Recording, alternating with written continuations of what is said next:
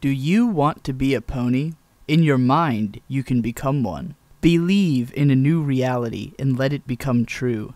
Trick your brain into accepting a new vision of yourself. This is to be hypnotized. Pony Hypnosis is a project dedicated to helping you to convince yourself that you are a pony. All of the information and files related to the project can be found in the Google document linked in the description, which also contains a bunch of tips both for achieving hypnosis and for creating hypnotic audio files. Inside the doc, you'll find files for each of the main 6 ponies. These tend to be audio files ranging from 15 to 20 minutes long, in which a soothing voice hypnotizes you into feeling as though you are whichever pony you are trying to become. Currently, I've only listened to the Twilight Sparkle file, and my purpose in this video is to communicate what I listened to, what I experienced, and where I intend to go from here in following this project. So, the hypnosis basically induces a deep state of relaxation and then describes imagery and words related to the being of Twilight Sparkle, before slowly instructing the listener on how their body is transforming. I wish I could explain this in terms that make more sense, but you'll have to listen to it for yourself to fully understand. The first time I listened to the file, I did so while lying in bed, fully following the instructions given. I was able to achieve a deep meditation, and certain aspects of the transformation were felt. I could easily visualize my hands and feet as hooves, as well as the shape of having Twilight's head, most especially the horn. The most difficult thing was trying to visualize my legs as being pony legs, because obviously pony legs have an extra confusing joint. I tried walking around on 4 legs, but it felt too awkward for me to buy into it. That said, hypnosis isn't a one-time deal, and I haven't given up. As per the suggestion in the Google Doc, perseverance is the real key to success here.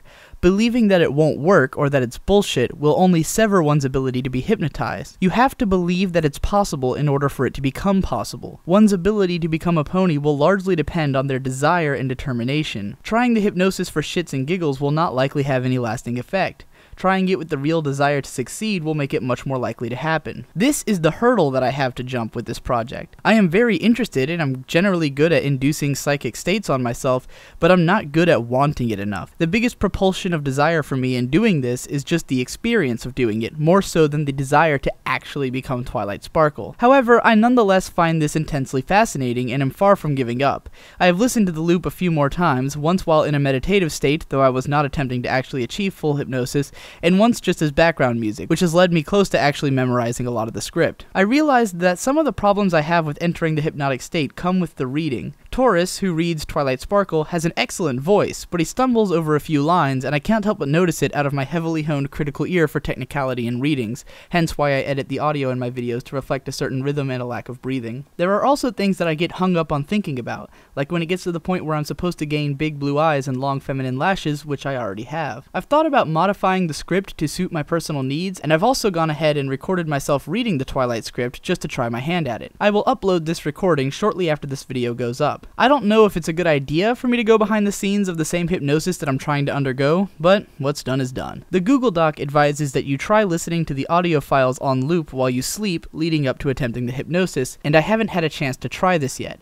I also haven't had a chance to try it with ear-covering headphones, which my brother has a nice pair of. Once I've done those things and experimented more with the Twilight Sparkle reading, I'll make more videos on this subject as a way of Gonzo blogging my progress. Depending on how things go with the Twilight hypnosis, I may then also attempt to become one of the other ponies, or contribute more recordings to the project for ponies that haven't been covered already. In the meantime, I hope that some of you will join me in exploring the world of pony hypnosis, and tell me about your own findings, either in the comments here or on my blog. I'm very interested in your stories, even if some of them are bound to be stupid and made up. Also, let me know what you think of my hypnosis recording and whether you think I should do more, and what I can do to improve it.